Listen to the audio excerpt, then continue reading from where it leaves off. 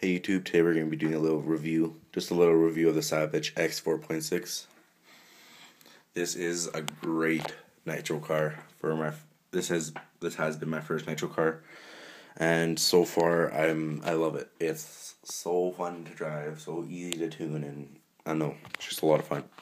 So here's the body. It is pretty beat up. Well, not really, but it's kind of dirty, as you can see from the inside. It's really dirty. But so that doesn't really matter. So here is a truck inside. There's some rust right here. I don't know if that's normal. I'm trying to polish that off. But yeah, so I'll start with the pros. Actually, no, I'll start with the cons. The cons to this car is that, one, it gets really dirty, but that's kind of obvious because it is a nitro car, as you can see in there. There's a lot of guck and grease in there, so I gotta clean that. I'm gonna take my engine apart right now and really clean it. So yeah, that's one pro. That's one con. Sorry, and another con. It's pretty loud, but it's not that loud that you can't deal with it. Sorry, I'll just check something. Not that loud that you can't deal with it, and so my neighbors don't really complain, but my dad kind of does. But it doesn't really matter about that. So yeah, that's a couple pro. That's a couple cons. Sorry. I don't think there is a lot of cons. One thing I don't like is that it doesn't come with 17mm hex. I'm gonna have to upgrade that. It just comes with the stock. I don't even know what hex that is. But yeah, so I'll go along with the pros, with some pros that what I like about this car is the shocks. The shocks are amazing. I love these shocks. They handle perfectly. I wish my Revo had the shocks like these because they just handle awesome. The back ones do sit a little bit lower, but that's because the motor is in the back. It's a little bit heavier, so I'm going to put some shock stiffeners back there. As you can see, the shocks do come down to put stiffeners in there. So yeah, that's one pro, is that the shocks. Another pro is that it's really easy to tune. I've been tuning it pretty good, well, I think, and it's been doing a couple wheelies, and yeah, so tuning, I think it's a pretty easy car to tune. Another thing is that how it handles with jumps. When this thing jumps, it's like it's amazing. There's no bad thing about when this jumps. This car just hits the jumps perfectly, lands them amazingly. So yeah, that's a lot of that's another pro. Another pro is that the gearbox is really easy to change the spur gear. You just unscrew 3 screws on the top.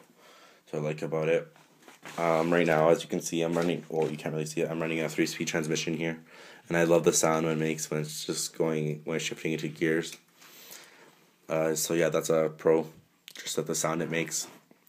Yeah, I just like this car. I can, honestly, if I turn it full speed, it will flip, but if I'm careful enough, I can barely flip this car. It just handles perfect. It just handles really well.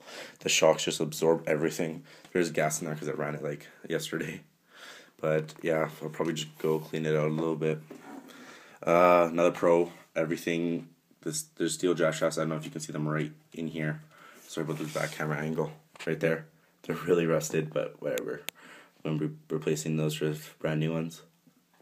I've been running this in the snow lately. No problems yet whatsoever. So this is the transmission and not transmission. The receiver and everything is in here. I don't think the receiver and everything is waterproof, but this does keep it at least splash resistant.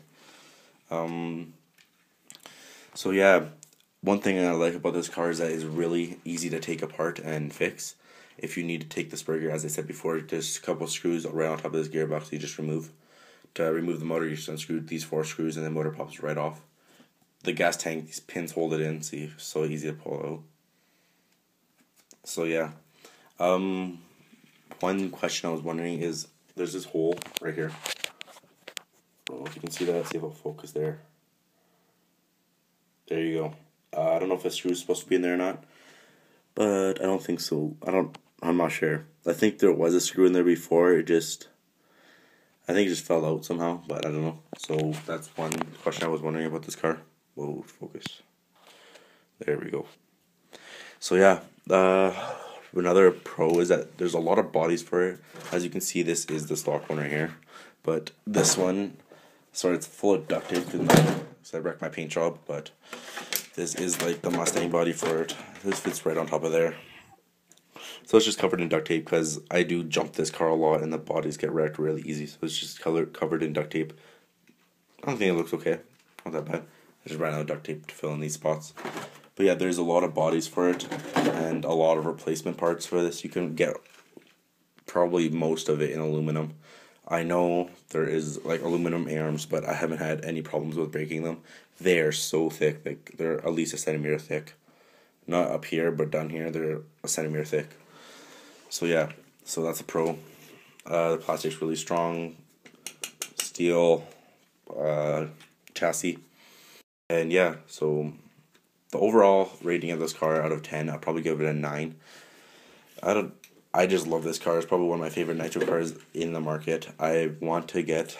I was thinking of getting like the upgrade, the other head for the motor because the purple one's just kind of weird.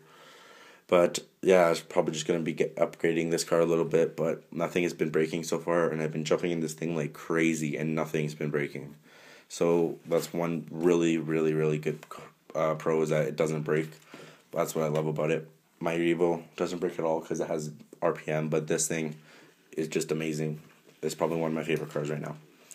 So yeah, there's just a little review. I'll do another review later on when I get to know this car even more. So yeah, there's the review. Here's the car in full view. And yeah, if you have any questions, concerns, just post them in the comments below. Bye.